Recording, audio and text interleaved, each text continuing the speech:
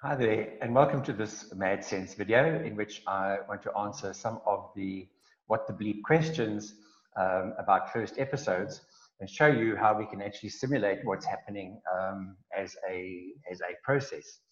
The topics I want to cover in this video are the story, so the kind of the information component of what voices presented to me and how that led me to a particular conclusion. And then I want to show you the kind of process behind that and how that actually changed the problems I was trying to solve and escalated my emotions to the point of a panic attack and me moving out of my apartment within the first 7 or 8 weeks. And then I'll show you how we can actually represent that as a simple process model.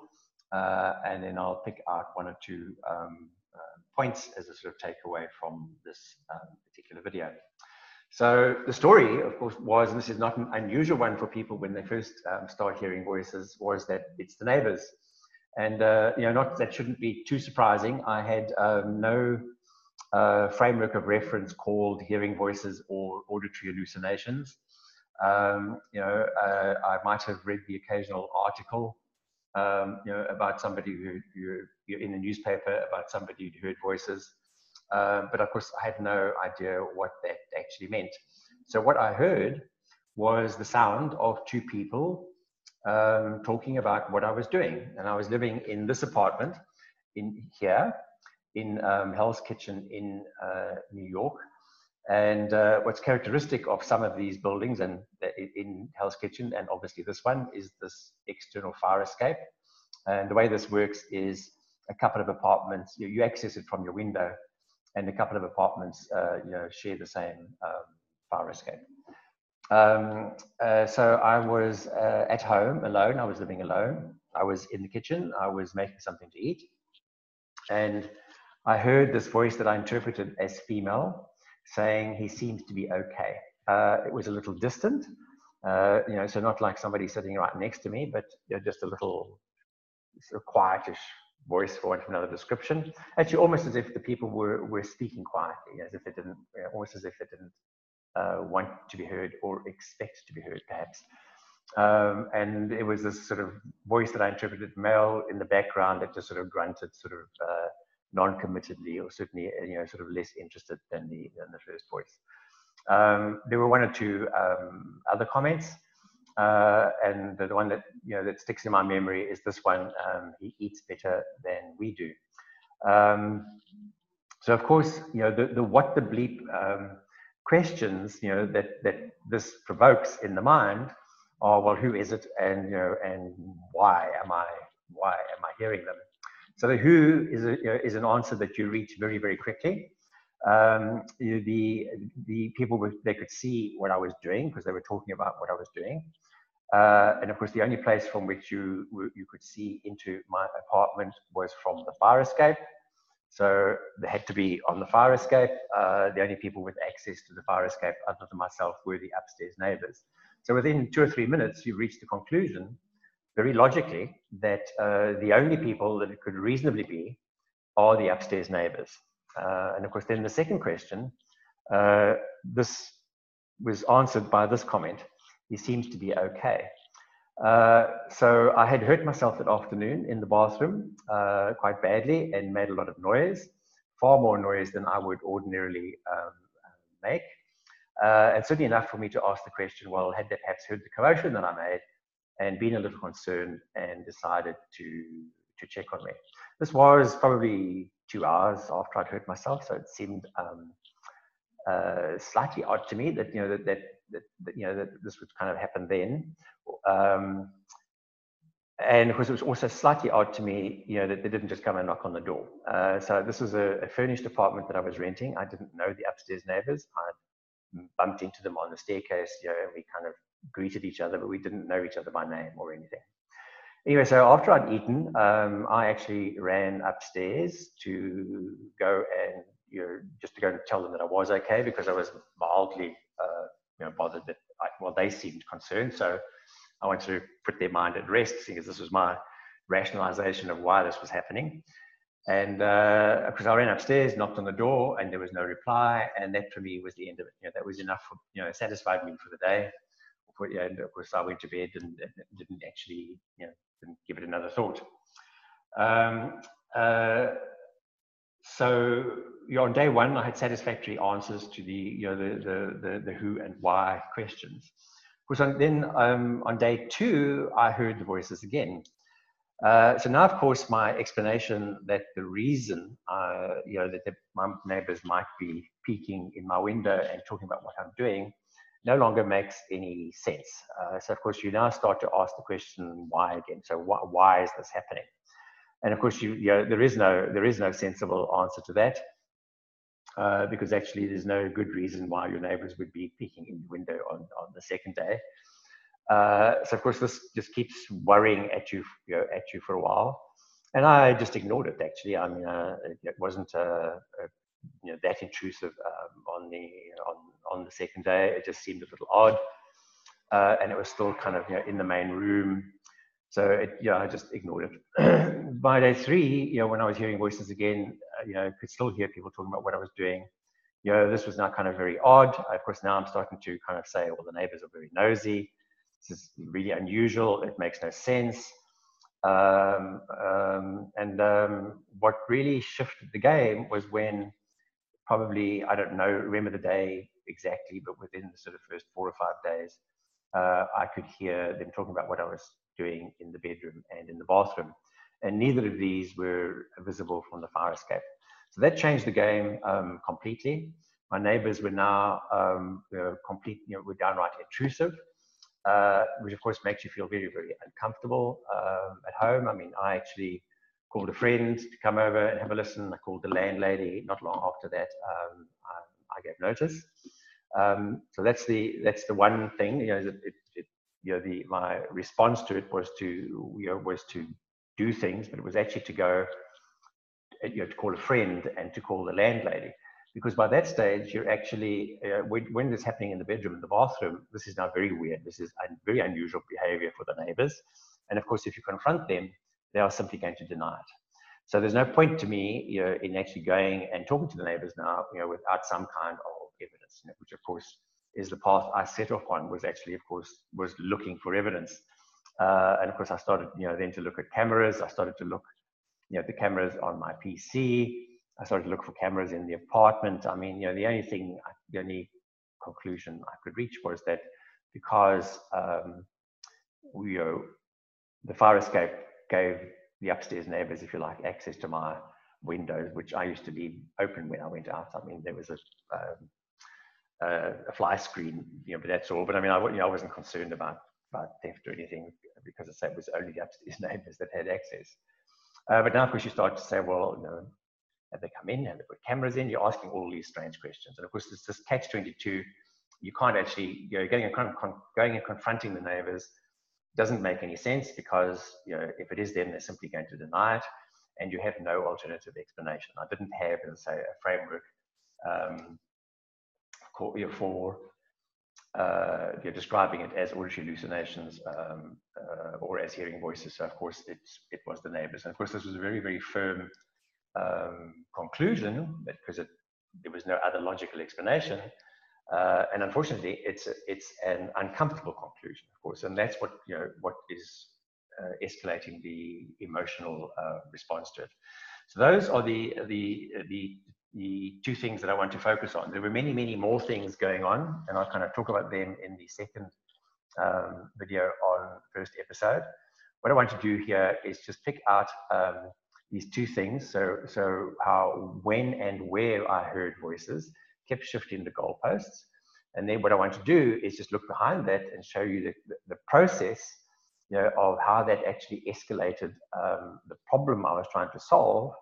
But what the problem represents here is actually the emotions, because that's what was getting my attention. And so, of course, it was the problem I was trying to solve, and because I couldn't solve it, of course, the emotions escalated, basically. And that's really how, you know, how it took 8 weeks to get to the point of a panic episode. So, as I've said so far, the I heard the sound of two voices, talking about what I was, what I was doing. I was home alone. That was the context. That was the frame of reference I had for interpreting it. What I heard was these two comments.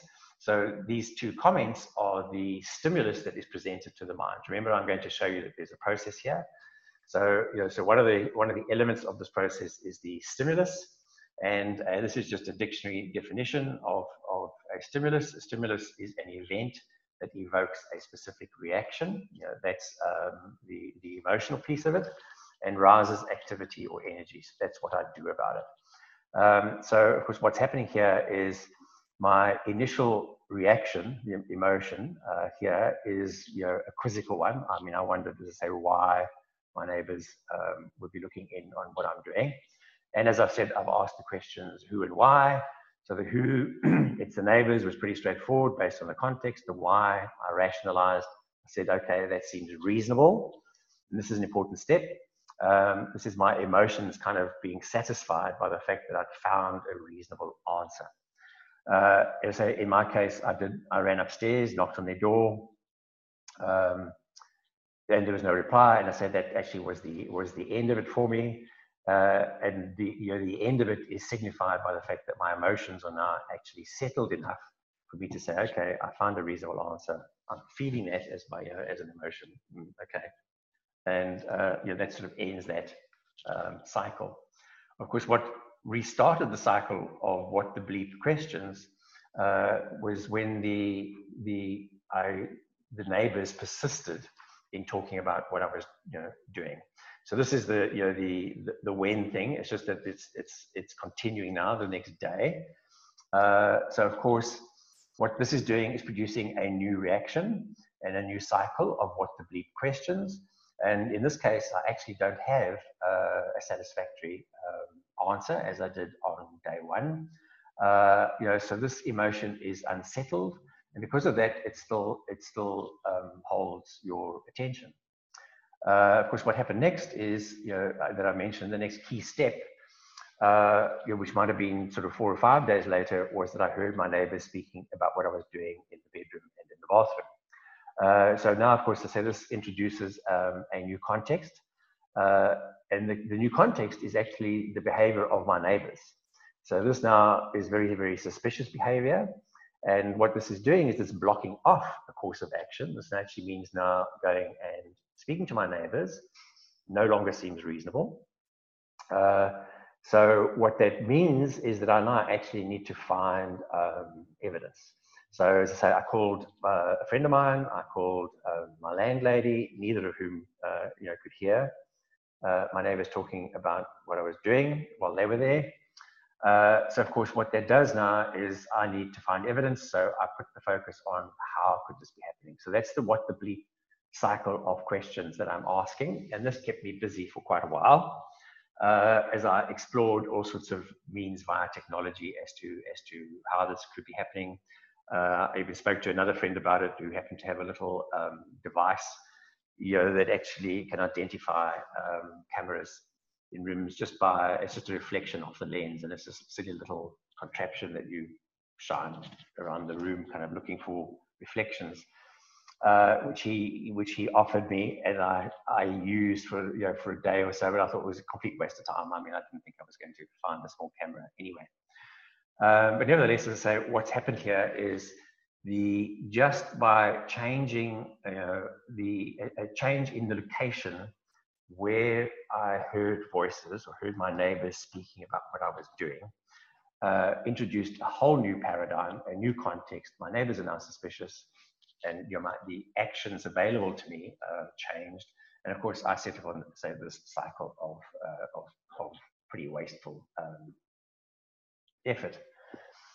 The next key shift for me, just focusing, I say, on these, was the voices continued, for the following day and the following day, and at this stage, I was hearing them every day for odd little comments, at least part of the day.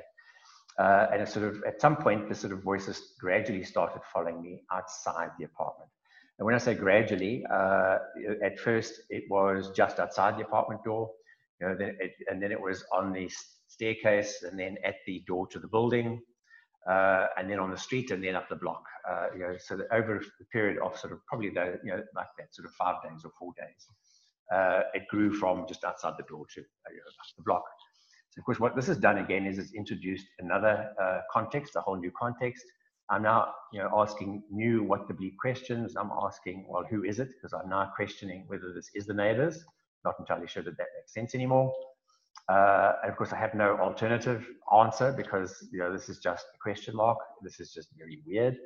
And of course, it's still kept my focus on my technology. And of course, I'm now asking to say both how and why again. But in the meantime, of course, my emotions have escalated to a pretty sort of angry and confused state. And this is because I haven't been able to find a reasonable answer. So every day, my emotions are building and building and building. And then what happened was, because I had at some point at this, actually after I got the landlady in, and this continued to say in the bedroom and bathroom, I decided that was not acceptable, and I gave notice of my apartment. And at some point, I had my PC drive reformatted because I was obviously worried about whether it was my PC that had been hacked. And I had the PC reformatted just a couple of days before I was due to move out of the apartment, and I didn't want to take it back to the apartment in case it got infected again. So what I did was I booked into a hotel for the last weekend, basically, that I had the apartment. So I had this weekend that I was going to stay in the hotel, whilst I still had this apartment, but it was before my next one was available. And I barely checked into the hotel when I heard voices in the room, virtually as I walked into the room in the hotel. Of course, this is me trying to get away from voices, from my neighbors or whatever this thing is, talking about what I was doing. And I thought I'd found a safe space in a hotel. And of course, that was not the case. I could still actually hear these people talking about what I was doing. And that basically is what led to a panic. I called a friend of mine who was uptown. By this stage, I had taken my PC apart. I ripped the memory cards out. And by the time I arrived at my friend's place, I had tossed the memory cards into a flower bed and had sort of knocked on his door with my PC, without memory cards. Anyway, he managed to calm me down, and it was the following week I went to go and see my doctor, and he described it as auditory hallucinations, which was quite I didn't realize at the time how useful that was. But rather than diagnosing me, I just had this technical term for this strange phenomenon. Auditory hallucinations. I could relate to the auditory piece because obviously I was hearing the sounds of people talking to me. I couldn't relate to the idea of hallucinations because I couldn't see how my brain would actually be producing this kind of cycle of events. So even though I wasn't this clear on it at that stage, I still didn't relate to the idea that it was hallucinations, because for me, an hallucination would be information in my mind. It would be my processor somehow collecting information from my mind and sort of processing it. So for me, I would get flashes of memory or something along those lines. And of course, this is nothing like that at all. So for me, it was very clearly this kind of external thing that was very tactically undermining what it is that I was trying to do. So let's just simplify this page just a little and just kind of I put names to these process steps, because what you're seeing here is what's happening is the small change when and where is just making each of these cycles repeat. And it's just like making me ask a whole bunch of new what the bleep questions, in a different state of mind. That, of course, the state of mind here is escalating to the point of panic, but this little cycle is just repeated, 4 times here, basically. So let's just point that out again. Sorry, so of course, the other thing that I've got, even though now I've described this as auditory hallucinations, so that's my new context. What I still have, of course, is these voices actually talking to me and interfering, and with my thinking. And of course, my own emotions are entirely unhappy about this. And of course, my own emotions are producing, keeping my attention and producing a lot of my own thoughts about it. So this is still holding my attention. So the process steps here are actually brain-based things. This is not the mind. This is actually the brain and how it's presenting new information. It's presenting new frames of reference. And we're not particularly aware of that. And this is the key point about this thing is, I'm talking about how I'm hearing voices in the bedroom, in the bathroom now, and that's what made me go and call a friend, you have to come over and listen, and the landlady. But actually looking at it from a process point of view, is those small shifts have changed my frame of reference. They've shifted the context, and they're provoking a whole range of new questions, and of course those and new emotions, and together those things are sending me off to go and do a whole bunch of activities that you will see from this thing were obviously all a waste of time, because this wasn't the neighbors. I just didn't know that at the time. So first of all, what's happening here is that the stimulus was the two voices commenting on what I'm doing. So I'm just putting process names to this, what was going on here. So this was the stimulus. My emotional reaction to it came from the fact that I didn't expect it. So there was an expectation, which was I was home alone. So the stimulus was presented out of context initially, and that's what evoked the reaction, which is the emotion. So that's the reaction. And then it rises this activity or energy, which is the response. So this is the thinking, and as I say, in this first cycle, I also did run upstairs and knock on the neighbor's door just to let them know that I actually was okay. So that's also that's, if you like, an outcome in terms of what I did. So the first outcome was that it's the neighbors. The second outcome, was the behavior. I ran upstairs and knocked on their door. And of course, what was happening here from the process point of view is that my emotions are what signed off, if you like. It's the emotion, reaching the satisfactory emotion ended that particular cycle in the mind, in the sense that I was able to let it go. It then didn't hold my attention. I went to bed and slept quite happily. Of course, ever since then, because the voices have persisted, it's been a battle to find this point of happy emotions that signs off and it enables your mind to let go of it. And that's actually the problem, is that this kind of cycle just continues. So we have this ongoing prodding by voices, where it's not just what they're saying, but actually it's where they're saying it, it's the style, it's how they're saying it, it's what's going on around you. All of these other things keep introducing a new context. And of course, each of those produces a reaction. The majority of them are unhappy. It provokes a new cycle of what the bleep questions. And of course, it holds our attention because the emotions associated with it are actually unpleasant. And what happens is we get these, the two sources of inputs, if you like. The one is from the voices themselves, where they're offering specific information that is usually, say here, this very clearly led me to the belief that this was the upstairs neighbors. The other is my own, question and answer, what the bleep session in the mind, which, because it's holding my attention, I'm actually feeding in information of my own here. And I have, there's this relationship with my own thoughts, and there's this relationship with voices. And of course, that's why, this sometimes seems a little confusing, but nevertheless, some people have some difficulty distinguishing between these, and I'm not too sure why. But for me, it's actually very, very clear. This is something very different than this, and I've discussed this in the slides on phenomenology.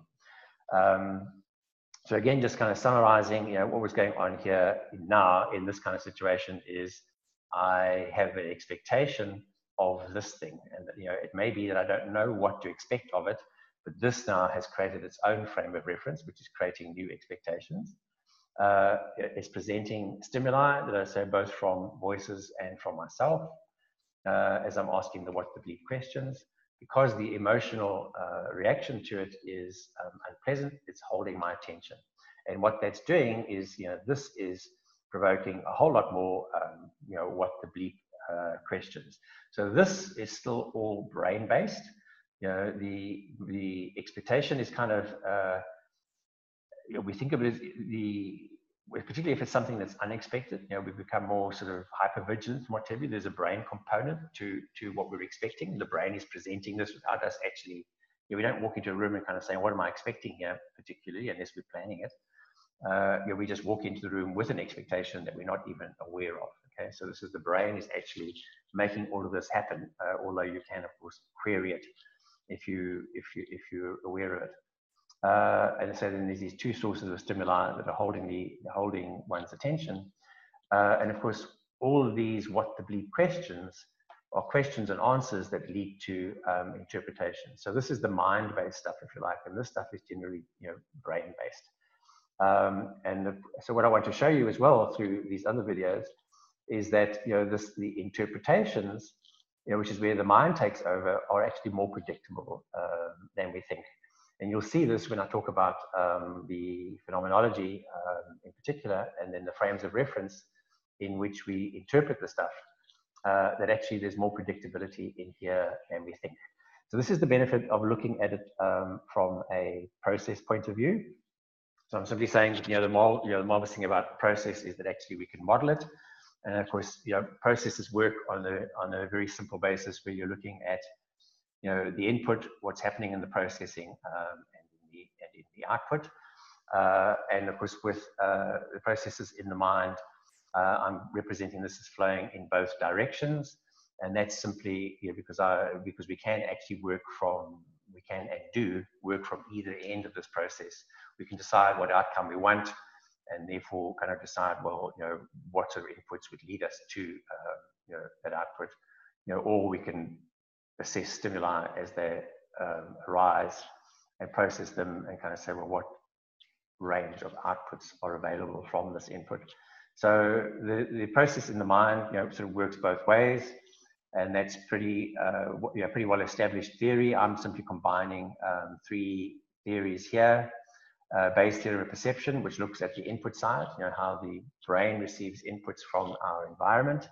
I'm using my practice of neurolinguistic programming, to talk about the output end, how we go from what's in the mind to how we express that in terms of the outcomes that we're trying to achieve. And then the processing in the middle, as you've seen in the charts before this, is actually what's holding my attention is my emotions. So there's a relationship here between the information and our emotions. So to talk about that, I'm using Paul Gilbert's emotional systems from his book called Mind for Compassion. And it's that combination of information and emotion that is the experience of hearing voices. And of course, this expression of it is the story that we're telling. So I'm going to represent this in two ways visually. One is to kind of map the experience, again, just kind of showing the process that we've already spoken about. So 2 small pieces of information was enough to reach the conclusion that it's the neighbors. So this is, a delusional belief, supposedly. I say supposedly because actually the information would lead, could only lead to that conclusion. That this has sort of set the context. And of course, the point is that hearing the neighbors was actually out of context, so it was unexpected. The stimuli here, what was changing the game was kind of where and when they were presented. And this, of course, is what researchers are calling the phenomenology. The emotional response, this is when the new information is blending with what I expect and my sort of patterns, produces a reaction. That's a body reaction. And I say it's, in this case, unpleasant because it's introducing a conflict, and that's what's holding attention. And of course, while attention is held, I'm actually assessing the implications of it. So that's the response, is my what the bleep questions are assessing the implications of it. And of course, by doing that, I'm reaching interpretations. And I'm representing this with this sort of widening visual growth here is that, a reaction that's kind of holding our attention, the longer it holds our attention, the more implications we're assessing and the more interpretations that we're actually reaching. And then, of course, each of these cycles was kind of ended by something, whether it was, to say, the first one was pretty obvious, my emotions were satisfied. The other ones, I had to go to bed, go to sleep. So, of course, that stopped for a while. And of course, then the next day it continued anyway. But what's happening is you're getting these kinds of episodes based on the context. And all that's happening is that this cycle is repeating. So, we're going from an expectation or the lack of an expectation. The voices are presenting these stimuli with lots of features and special effects that we call the phenomenology. It's producing an emotional reaction, which is a body thing. So this is all brain-based, which then leads us to think about it and ask these what the bleep questions. And this is provoked by the brain.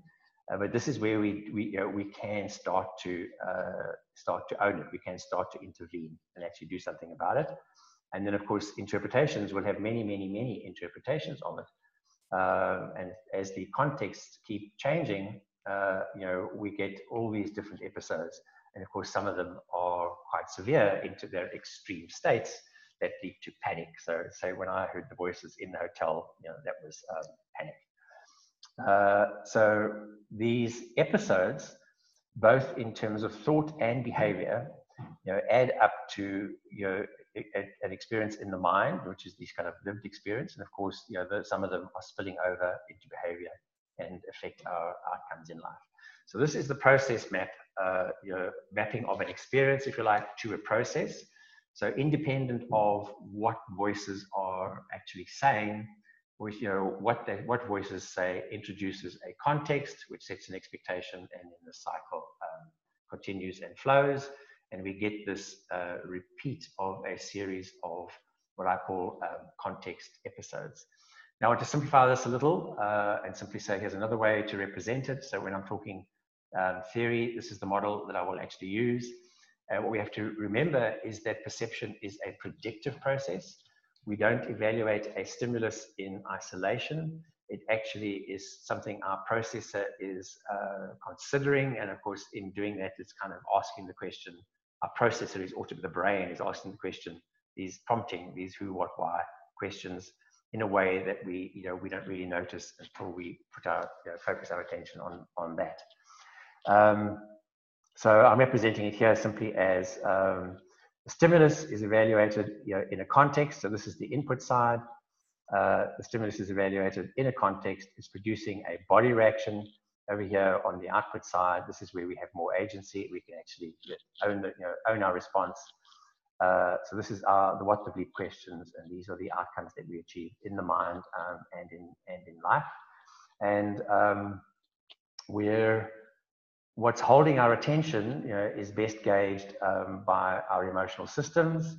And these are the three. I paraphrased Paul Gilbert's language to talk about a drive system, a soothe system, and our monitoring or threat system. So the threat system is monitoring our environment. The soothe system is checking on our outcomes, signing off on them, if you like. And of course, the drive system is our response process. It's the action that we are taking to achieve a desirable outcome. So these emotions, these three emotional systems, are what is producing the sign-off to close each cycle of thinking, if you like. And of course, you can think of them as sort of traffic lights at the different steps along this sort of process. And all that's happening is as we process the information, we're getting a series of signals along the process that are our reward or our reward progression. So this is me simply kind of saying, I'll talk more about this later, but simply saying this is how we can actually represent what's going on and show the relationship between information and emotion in our process of perception. Really, you might want to call this. So it's just how the mind is processing information, and I say it's regulated by our emotional systems. So a key thing to take away from this is that what we need to be focusing on is the phenomenon that actually this is the thing that's changing all the time. It's presenting new information in an intrusive way with, and I spoke just about where and when I could hear voices. It has many other special effects to introduce, to keep introducing a new context. And of course, each new context creates a whole new cycle. So for me, my cycle, up to my first panic attack, which is really what's usually thought of here as the sort of first episode, had this sort of 8-week build-up of emotions before it got to that sort of stage. And it started with something that was actually very, very logical. The information presented was, led me to the conclusion that it had to be the upstairs neighbors. It was not delusional. I actually had information. I just didn't know that the information was coming from an unreliable source at the time. And of course, that then escalated at some point to panic, when I could still hear people talking about what I was doing in the hotel when I was trying to get away from them. And of course, then when I went to the doctor, I had this new frame of reference, auditory hallucinations. And of course, what that had inherited was all the characteristics that I'd experienced through those 8 weeks while I was actually in this apartment. And really what that was about was that this phenomenon is provoking the mind, so it's provoking a reaction and a response. And of course, because our process is predictive, we're trying to, we're heading towards interpretations and outcomes. That's what, our brain is trained to do. That's what it does all the time. And I'll show you later on, we can interrupt that process. And what it's doing is, it's engaging the mind predictively. The information that voices said led to a belief that it was the neighbors, which created a lot of doubt about the motivation of the neighbors. So the implications of this belief are what escalated the emotion. And of course, then as voices kind of just shifted where and when I could hear them, the scale of the problem that I was trying to solve was escalated out of reach. So particularly once I started to hear the voices outside of the apartment, the opportunities I had to solve the problem, just were shifted out of reach. When I was in the apartment, I did go speak to the neighbors on day one.